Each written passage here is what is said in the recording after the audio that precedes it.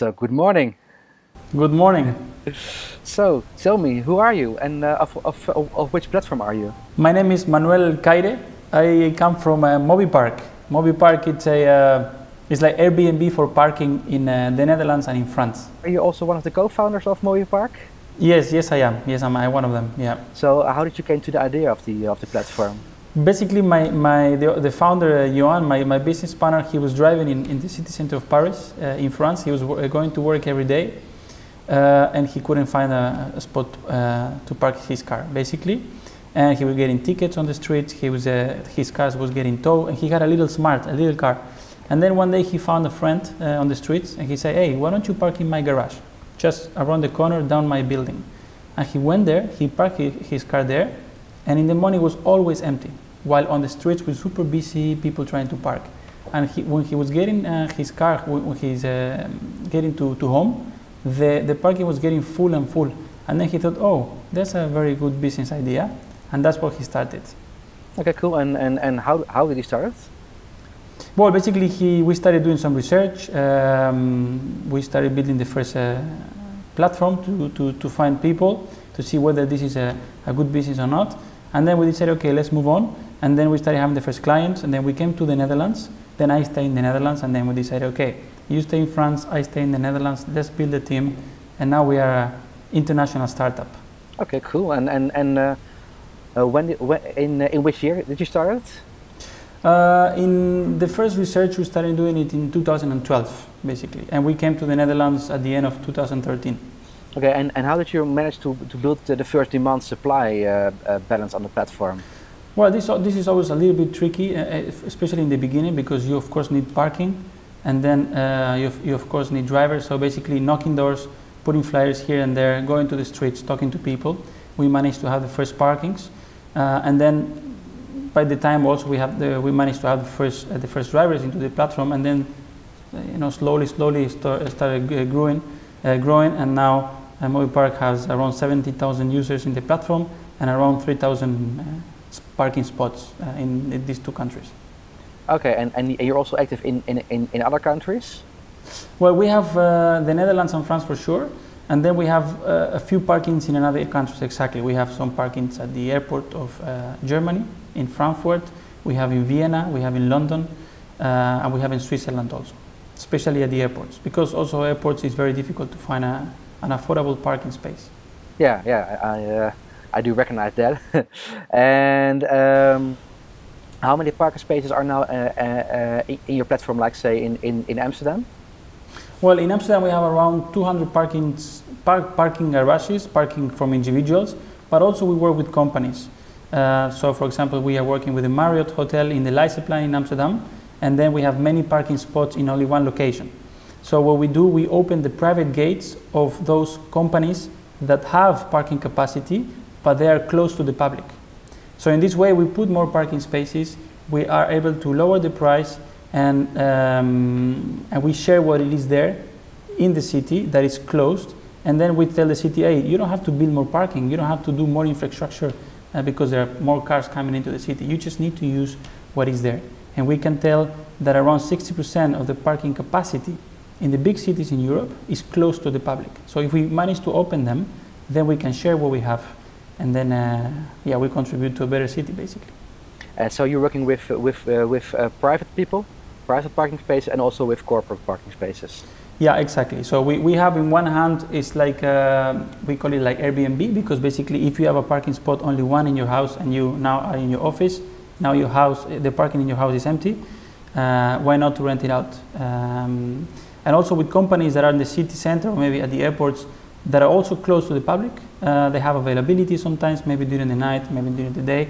They can also open them up, and we offer them also to our drivers. So it's a combination between individuals and companies.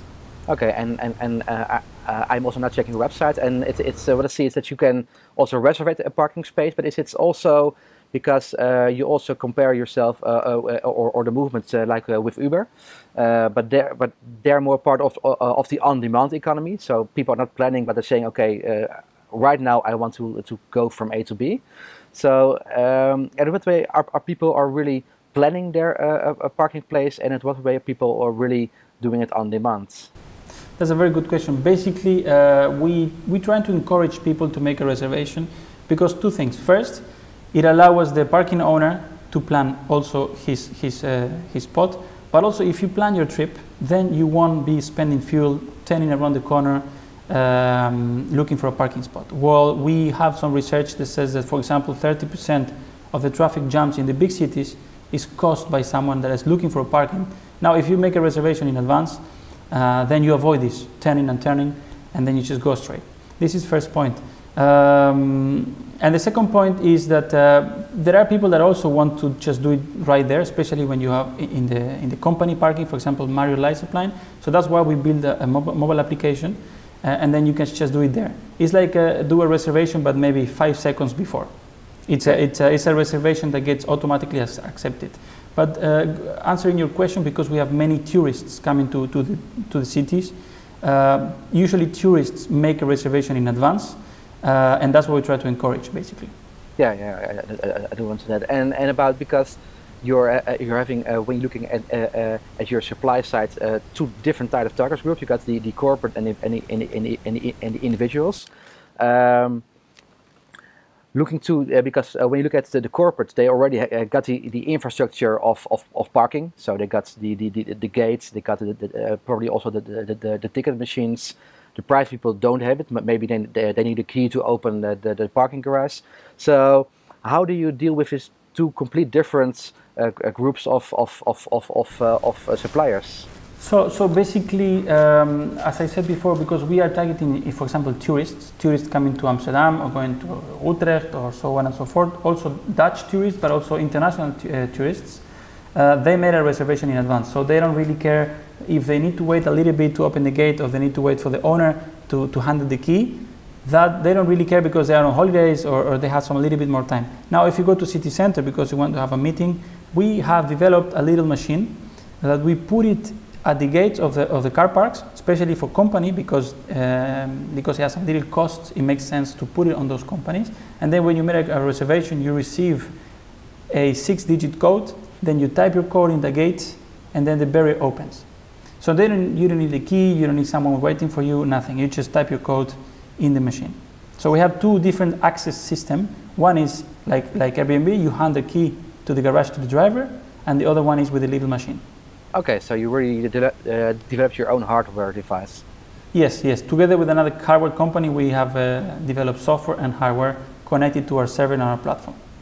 And what about competition? Because in every sharing branch, platforms are trying to get the global European or the European market. Like Snapcar is now also getting into Denmark and probably also in Germany really soon. BlaBlaCar. There are also some competitors in your market. I had an interview with Virtual Park about a year ago. So are there many competitors, and how important is it for you to be the European leader as fast as possible? Well, basically there are competitors. This is a very good question. We have competitors by competitors we mean companies doing similar things as us in the different countries. It doesn't mean that we are competing in the same market at the moment. But of course, in the near future, we will compete either here or if you go to Germany massively. In France, we have, because the market in France is way bigger than here, there are around 3 to 4 competitors. All of us a little bit of the same size. Maybe we are a little bit bigger because we are in 2 countries and we offer different service. But the parking industry is changing. These kind of companies are coming into the market and people are getting used to make reservations and look also for parking like you look for a flight or a table in advance. So it is changing and we are seeing competitors. And Just Park, as you mentioned, is one of them, but they are located in the UK. So we don't compete in a daily basis with them. And why did you make the decision to go, because you started in Paris, why did you make the decision to go to Amsterdam as the second city? There were two factors there. One was we always knew that the Dutch people are very innovative and they like to take the technology before any other countries in Europe. Maybe in the north of Europe they're also very advanced, but if you compare the north to the south, Dutch people are more advanced in that sense. They like to try new things. And the second factor is because we were invited by one of the accelerator programs here in Amsterdam, which is called Startup Bootcamp.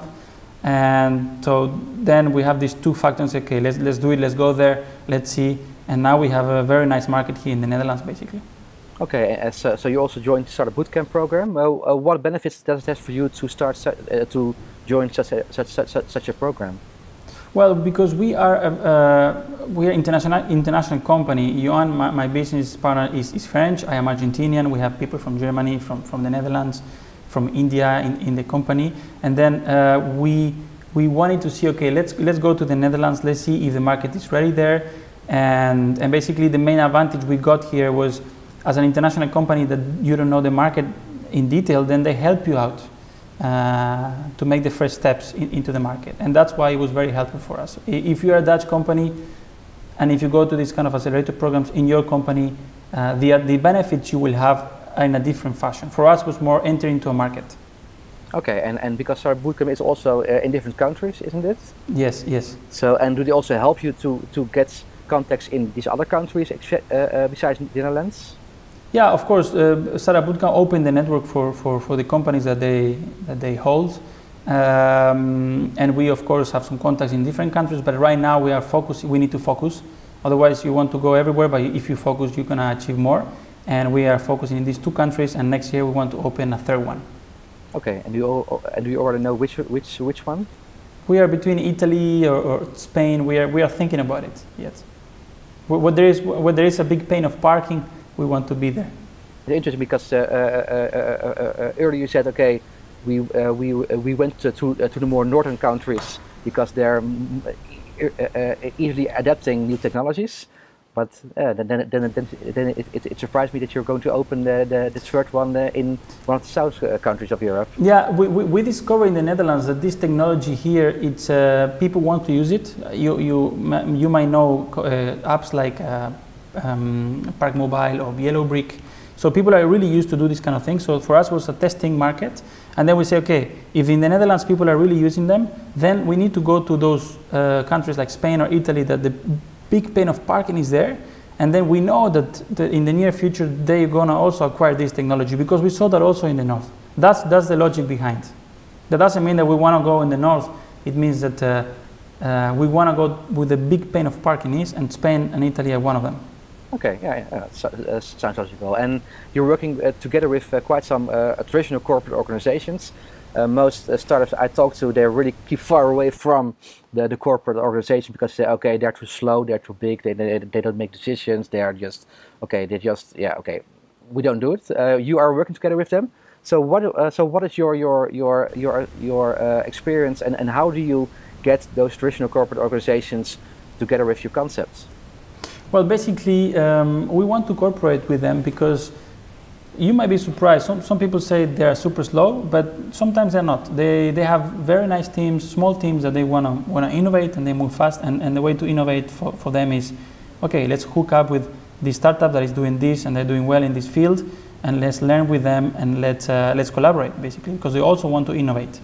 And they know that the internet and doing things with the apps is a new thing. People are looking into these kind of things more and more, and that's the way they want to collaborate with us. Plus, we also offer either revenue streams or some benefits that they might consider. And that's why we work with corporates. We like working with corporates because for us it's a good way to lower the cost of acquisition of our drivers, our customers, and for them it's a good way to innovate. Yeah, I think also maybe because it isn't affecting the core of their business. Like a hotel, maybe they won't work together really fast with Airbnb because that's their core, and parking spaces is not the core of the business. It's just a side business of what they are doing. So maybe that also makes it easier to work together. Yeah, definitely. If we're talking about the hotel chains, what the main benefits they have is not only the revenue they get out of the parking, is because the parking is not the core business, as you just said.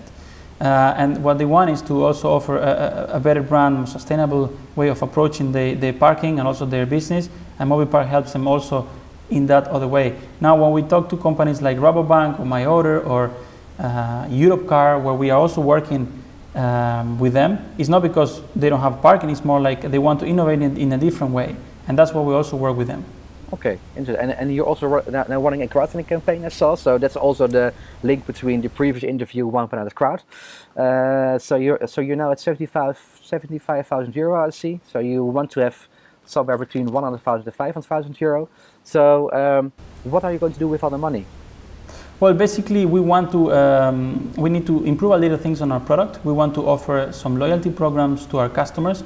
We want to really come the MobyPark brand and message across these two countries. We want to make it bigger and bigger, and that's why we need these funds, basically. And we want to also hire some specific expertise in the team that we need to market our product better. We do some research in the sustainability part, so we also need that money in order to move forward with that. As you said, we want to raise between 100 and 500. Now we are in 75. We launched not even 2 weeks ago. So for us, we are very happy about it. And we also want people to collaborate and say, okay, this is a new thing coming into parking. We need to share what we have, and this is the way to do it. And what I think is interesting, because many times with crowdfunding, the biggest part of the money comes from people you already know. But now you're two guys not from the Netherlands. You're running on a Dutch platform, also only with Dutch language, and also Dutch payment system, because they're not getting credit cards, and only ideal. So at what way did you manage to get your investors on board for the crowdfunding campaign? Investors from another country, but also on a Dutch platform? Well, we came here in this November 2013, and we started having the first clients in our platform in April 2014. So we've been doing business from 1 year and a half, or maybe less than 1 year and a half. And that allows us also, people know us already in that year and a half. That also help us to have our own network, and they will love to contribute to the crowdfunding campaign. Also, they help us to spread the word. And also the One Planet Crowd platform also help us to, because they also have some people that want to contribute to the platform. But most important is that if we manage to come the message across, people will do it because they need and they want, they know the sharing is a new thing. The sharing economy itself is an industry itself. In 2030 is going to be 300 billion market itself, with all these five segments: parking, sharing apartment, sharing cars. So that's why people are keen to invest in these kind of platforms. Okay, and what is your ultimate goal with MobyPark? So let's say in 5 years, where are you then? Well, basically, we believe that people will need to find better solutions in order to spend better, to improve the way they spend their time. And people today, they spend, every time they look for parking, on average in the big cities, 20 minutes. So every time you go to the city center, either in Paris here or in another big city, you will spend around 20 minutes looking for a spot on the streets. So we want to encourage people, don't waste that amount of money, plan before, use different platforms in order for you to spend better time. So we want to help people, first, to be happy and spend less time on parking, and second, we see ourselves as, we want to be the first parking platform in Europe in the next 5 years, basically. So that's the way we see ourselves, and the sharing is a way to do it. And looking to the much further future, like when all the self-driving cars are here. So some say it will be 80 years, some say it will be 80 years. So it's quite a broad time frame. What value will your service then add when the cars can park themselves and we don't have to search for anything ourselves? Well, that's a very good question. The cars will need to park somewhere, basically, at some point, unless they are running the whole time while they wait for a customer.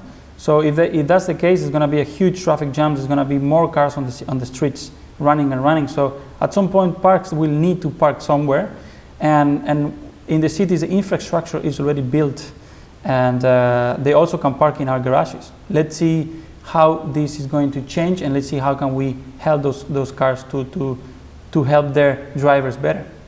Okay, cool. So I wish you good luck with that, and thanks for the interview. Thanks a lot. Thanks for your time. Very happy that I'm also in the platform. Thanks a lot.